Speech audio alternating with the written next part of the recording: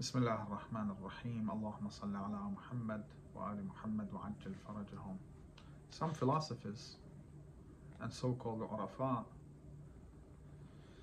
say that we accept that normal people cannot comprehend God, cannot understand Almighty God's knowledge, or actually limit His power. But those who are knowledgeable can actually. Philosophers and Urafa, so-called Urafa or Sufiya, can actually comprehend Allah, can understand Allah. Amir al-Mu'min alayhi salam states that you are wrong. Allah subhanahu wa ta'ala cannot be described by anyone or anything, because He's beyond everyone's imaginations. Amir al-Mu'min alayhi salam states, اعلم أن الراسخين في العلم هم الذين, those who rooted actually in the knowledge, who has got very deep root in knowledge. الراسخ في العلم. اعلم أن الراسخين في العلم. So Amir al-Mu'min is talking about those who have actually deep knowledge, perfect people. اعلم أن الراسخين في العلم هم الذين أغناهم الله عن الاقتحام في السدد المضروبة دون الغيوب. They see themselves that they don't need actually to go and think and use their thoughts in the field that Allah subhanahu wa ta'ala says that they cannot use their thoughts and cannot think about, such as God. أغناهم الله عن الاقتحام في السدد المضروبة دون الغيوب فلزموا الإقرار بجملة ما جهلوا تفسيره من الغيب المحجوب فقالوا آمنا به كل من عند ربنا. So they say, okay, Allah, we see your signs, we believe that you exist. We don't know how do you exist. We don't know how you created us. We don't know how you started this universe. We don't know. We don't know how you actually make us die, resurrect us, change the dust to human beings on the day of judgment. We don't know all of that, but we accept it. قالوا آمنا به كل من عند ربنا. As long as you're telling us that, we accept it. فمدح الله عز وجل اعترافهم بالعجز عن تناول ما لم يحيطوا به علما وسمى تركهم التعمق فيما لم يكلفهم البحث عنه منهم رسوخا. Okay. When they admitted that they cannot actually comprehend Almighty God, or those things that Allah subhanahu wa ta'ala told them that you cannot understand that, they admit that we cannot understand that. Allah subhanahu wa ta'ala will consider their admit as if they understand that thing. So He will accept it as comprehending.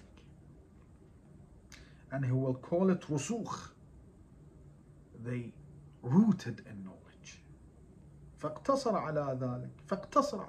Okay, it's sufficient for you to admit that you don't have enough power, enough strength to comprehend Allah.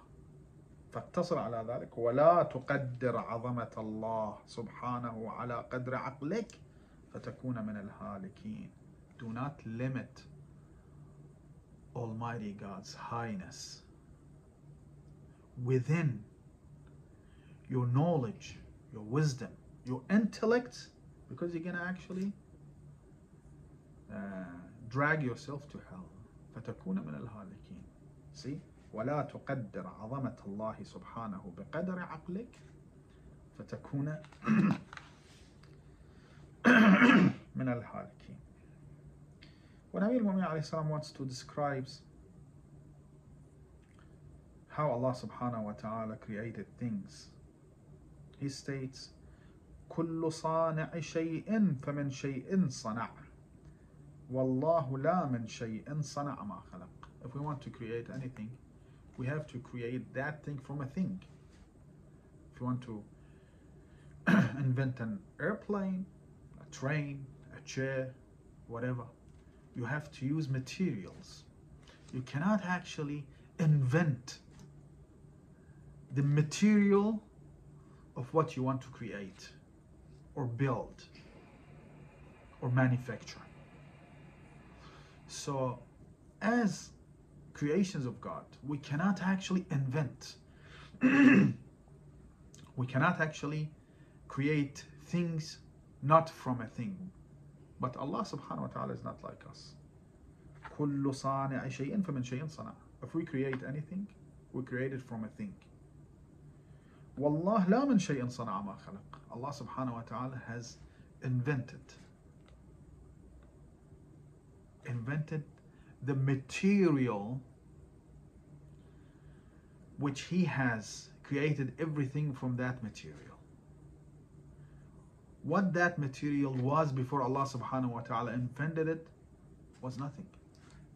Nothing. No space, no place, no time. How can we understand that? We cannot understand that. How can we comprehend that? It's impossible for us to comprehend that.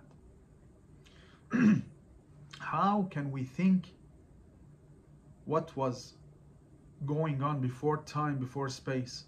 We cannot do that because we live within time and space limitations. We cannot go beyond that.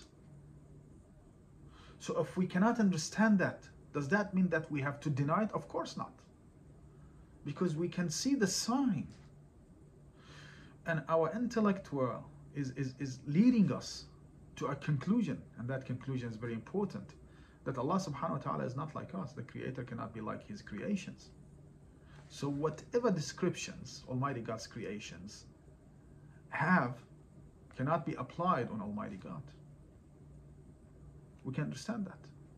And that's why we cannot actually, or we have to admit that Almighty God cannot be described as His creations described. Then Amir Mu'min states, كل عالم فمن بعد جهل تعلم والله لم يجهل ولم يتعلم. So every knowledgeable person was an ignorant person one day. والله أخرجكم من بطون أمهاتكم لا تعلمون شيئا. When we came out of the womb of our mothers, we didn't have any knowledge. Then we start to learn step by step. كل عالم فمن بعد جهل تعلم. We used to be ignorant and then we learned. والله لم يجهل ولم يتعلم. Allah subhanahu wa ta'ala is not like us. He wasn't an ignorant. He did not learn anything. He knows everything without learning. أحاط بالأشياء علما قبل كونها فلم يزدد بكونها علما. So He surrounds everything with His knowledge. So when He has created things, His knowledge didn't increase by creating His creations. He knew His creations before He created them and after He created them. And creating His creations won't actually add up to Almighty God's knowledge, won't increase Almighty God's knowledge. علمه بها قبل أن يكونها كعلمه بعد تكوينها. Almighty God's knowledge about His creations before He created them is like after He's created them.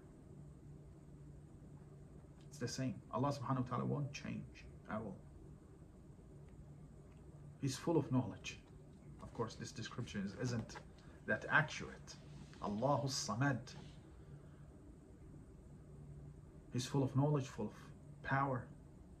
His essence is power. His essence is knowledge. And that's why he won't increase any of his descriptions by creating things. And then Amir Mu'min states لم يكونها لتشديد سلطان ولا لخوف ولا خوف من زوال ولا نقصان. Inshallah we'll describe that in our next session. Allahumma salli ala